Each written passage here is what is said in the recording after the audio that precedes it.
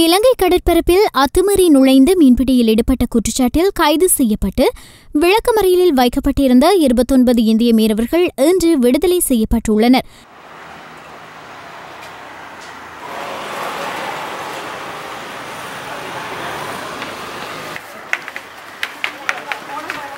கடந்த வருடம் டிசம்பர் மாதம் 31ஆம் தேதி முல்லைத்தீவு திருகோணமலை கடற்பரப்பில் சட்டவிரோதமான முறையில் இழுவை படகுகள் மூலம் மீன்பிடியில் ஈடுபட்ட குற்றச்சாட்டில் இவர்கள் கைது செய்யப்பட்டிருந்தனர்.